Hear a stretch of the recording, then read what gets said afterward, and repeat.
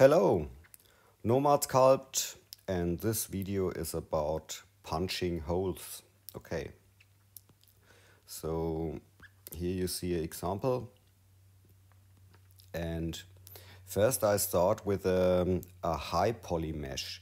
So when you select the wire frame and watch your mesh density, you see here it's a high poly mesh, and here you can sculpt the holes. So you can use something like a stamp to create the holes, and the higher the mesh density, so the nicer the holes.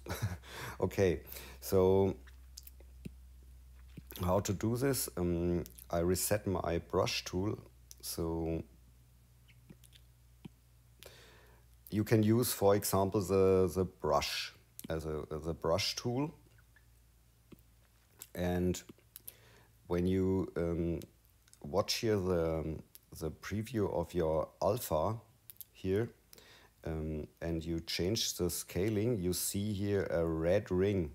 So the red ring is the shape of your brush. So in the moment it's a ring. Okay. So the next thing is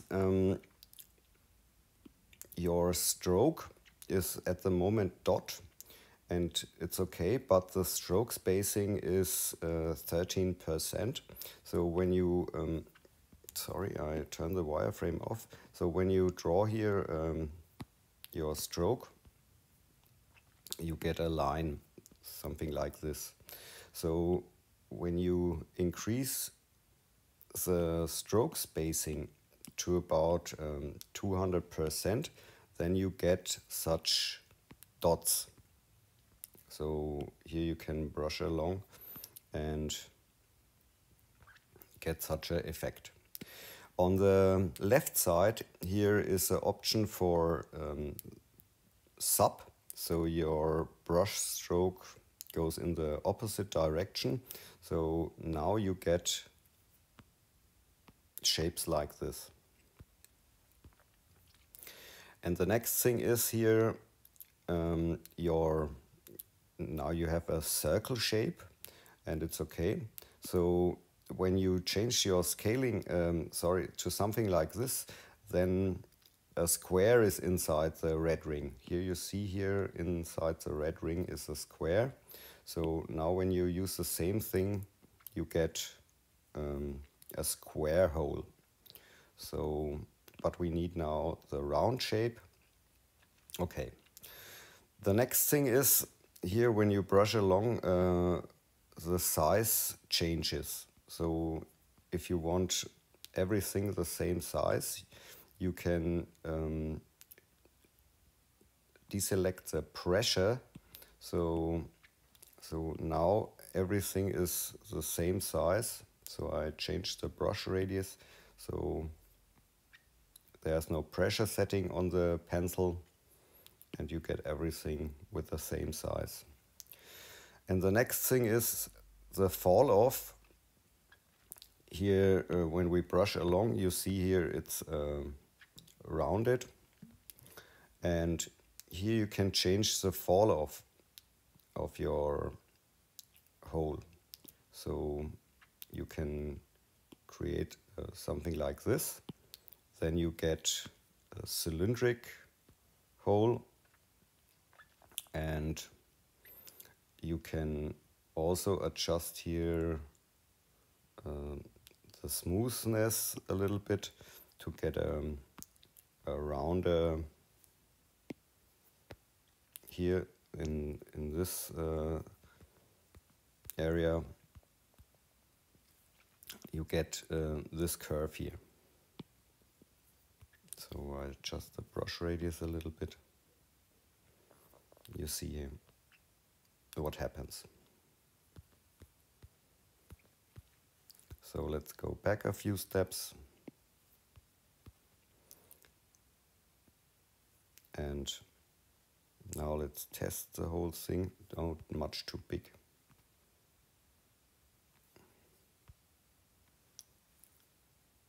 So we can use the symmetry to see the center. So here,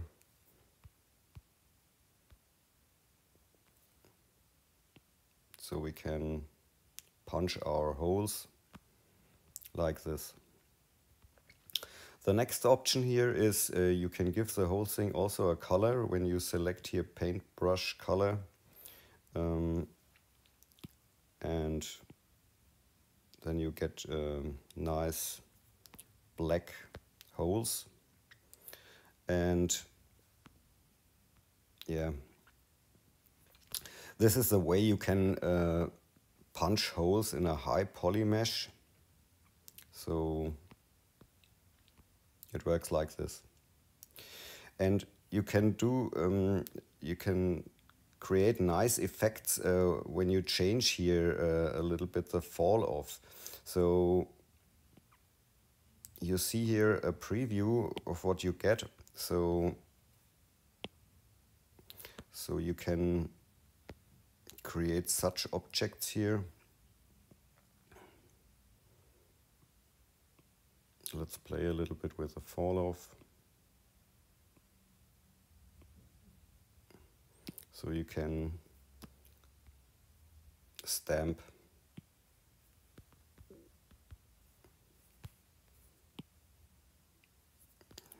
such variations. Here you see here it's like the fall off what you get. So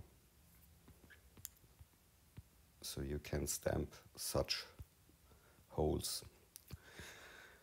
Okay, but for a low poly mesh it doesn't work. So I watch my wireframe, and so yeah, let's decimate the whole thing here down.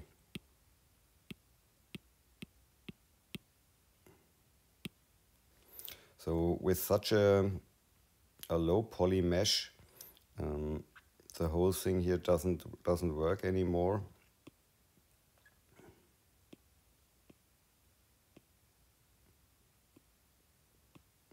So when you punch here your holes,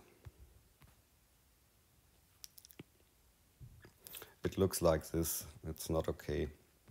So for this you can use the insert tool here. This is the insert tool, and we can use a cylinder here on the left side, cylinder, and here you can place now a cylindric object on the surface, and here you can adjust how deep the hole is, and you can now validate this object, and you can change also the resolution of the object. We don't need so much topology, so it's okay when it looks like this.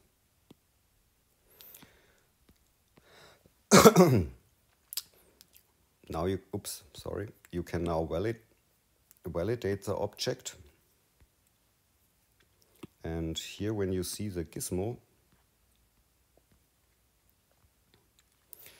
you can change the orientation here. With the pivot you can use the rotation and rotate the green direction here in this direction, and leave the pivot option. And now you can add a repeater node. So here a curve repeater, and you can place here with the snap option your objects here. Snap the curve to the shape here and change the count value. So you see here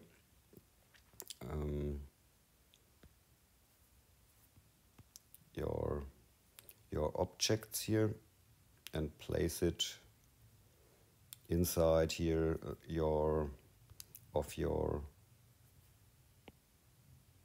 snowman.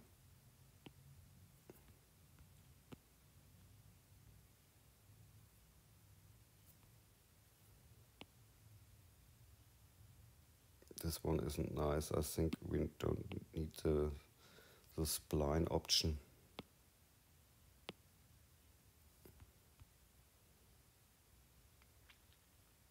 Okay, let's use it like this.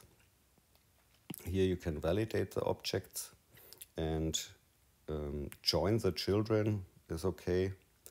And for this we use now the Boolean option. You can hide the cylinders and select the snowman and use the Boolean.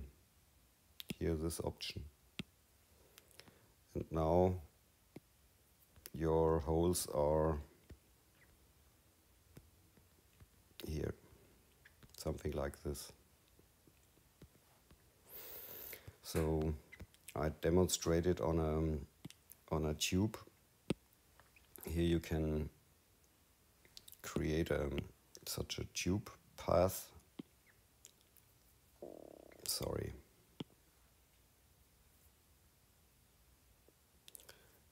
And we use now a profile to create a belt. Something like this.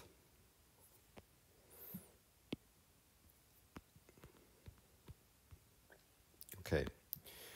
And if you want to punch here holes, so along the center line, you can create a curve repeater. Here, this option. And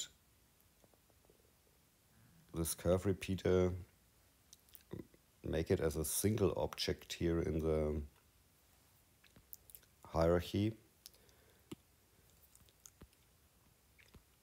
And select now the gizmo and add a cylinder object here.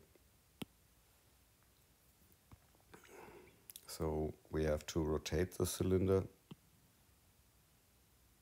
in this direction and adjust the dimensions a little bit.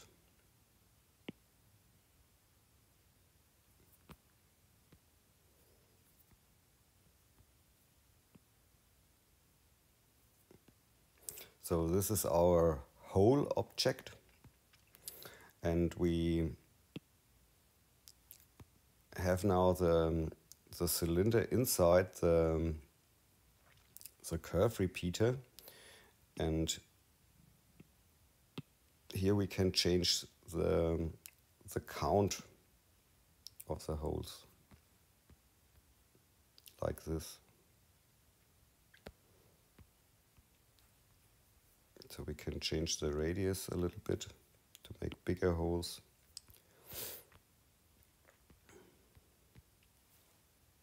And now we can select the array and validate it, join the children, make them invisible, select the tube, and then make a Boolean operation.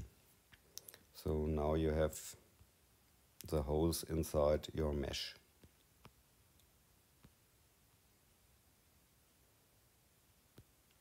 So yeah, let's punch holes. Have fun with sculpting. Ciao.